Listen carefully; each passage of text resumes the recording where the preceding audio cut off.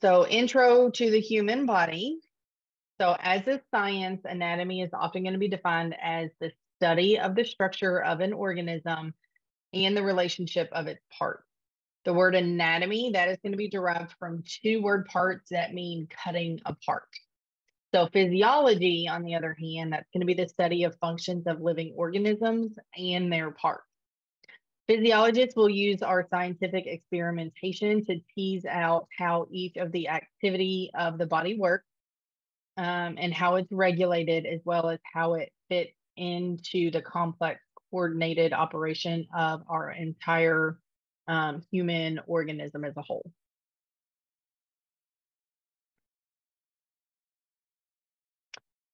Discussions about the body, the way that it moves, its posture, or the relationship of one area to another is going to assume that the body as a whole is in a specific position called our anatomic position. So this reference position, then the body is going to be in an erect or standing position with the arms at the sides and then palms turned forward. The head will also point forward, as will your feet, and those are going to be aligned at the toe, and then they will be set slightly apart. The anatomic position is going to be a reference position that gives meaning to the directional terms that we will describe to the body parts and their region. So in other words, then you'll need to know this anatomic position in order to know how to apply those directional terms that we'll talk about correctly. When you're in the supine position, then that just means that you are lying face upward. And in the prone position, then the body's going to lie face downward. The terms that are laid out here, these are going to be used to describe relative positions of your body parts. On many of your figures, you'll see this little compass that's down in the right-hand side. And instead of it being labeled in your typical north, south, east, west, then you do have anatomical compass. The anatomical compass is going to be labeled with abbreviated anatomical directions. So you have your superior, your left, your inferior, and your right.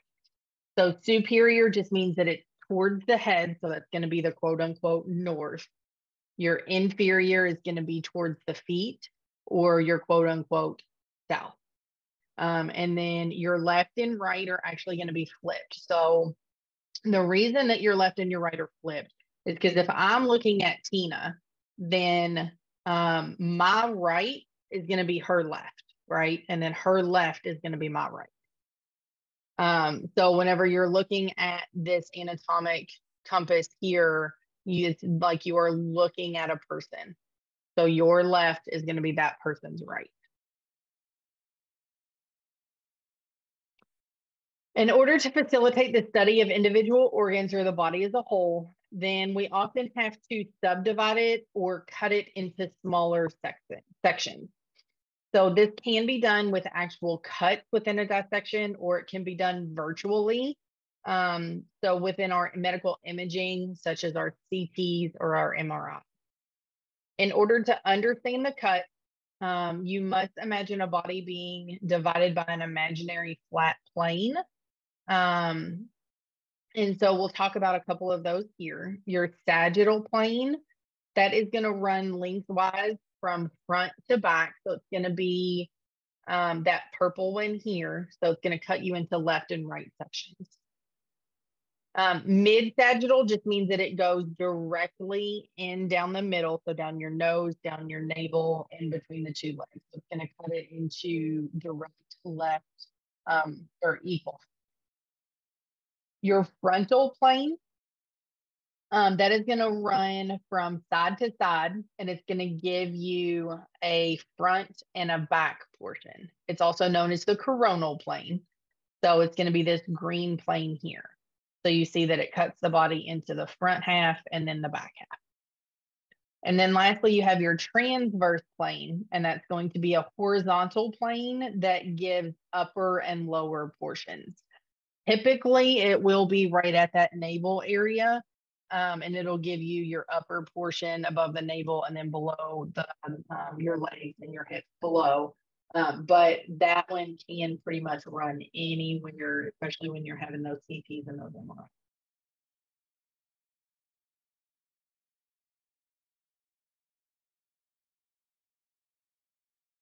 The body is going to be made up of open spaces or cavities that will often contain well-ordered arrangements of our internal organs. You're going to have your dorsal cavity. So you're going to see that one here on the left. So your dorsal cavity is going to be split between the vertebral cavity and your cranial cavity. So the cranial cavity, that's going to be the space inside the skull that contains the brain. And then your vertebral cavity, that is going to have your thoracic cavity and your abdominal pelvic cavity. So the upper portion of that is going to contain the mediastinum and your pleural cavity. And then the lower, your vertebral, not your ventral. Sorry, I totally started reading the wrong line on that. Your vertebral cavity is going to include obviously your vertebrae. And then your ventral cavity. So we're now going to talk about this one over here on the right-hand side. Your ventral cavity is going to contain your thoracic cavity and your abdominal pelvic cavity. So the upper portion is going to contain the mediastinum, which is what, your mediastinum is going to be here in the chest. And then it's going to be above your diaphragm. And then your lower is going to be where you have your abdominal cavity as well as your pelvic cavity. So you can see here that from the side, your ventral cavity is going to be everything in front of your vertebral column. And then from the front, you see that it's just everything that's right here. Now, to make it easier to locate your organs within the abdominal pelvic cavity, then we have divided them into 4 different abdominal pelvic quadrants.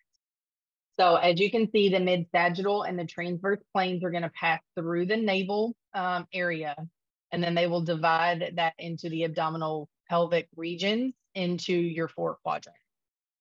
So again, your right upper is going to be on your left. Your right lower is going to be on your left.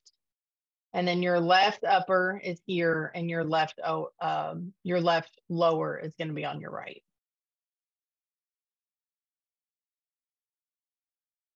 Now, a more precise way to divide the abdominal pelvic cavity is going to be into your 9 different abdominal pelvic regions.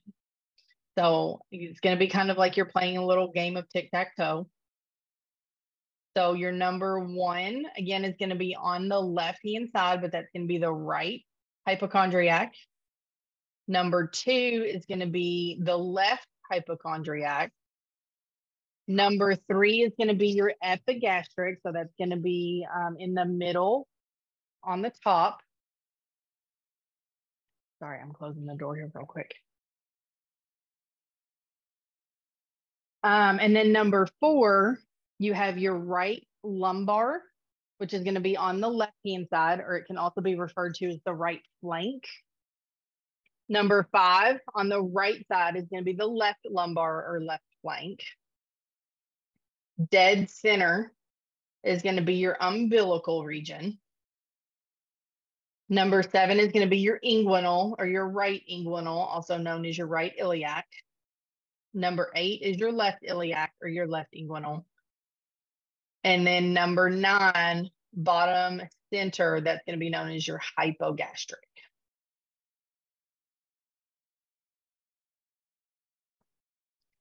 Now, to identify and correctly describe your specific body areas, that is going to be particularly important within your health sciences.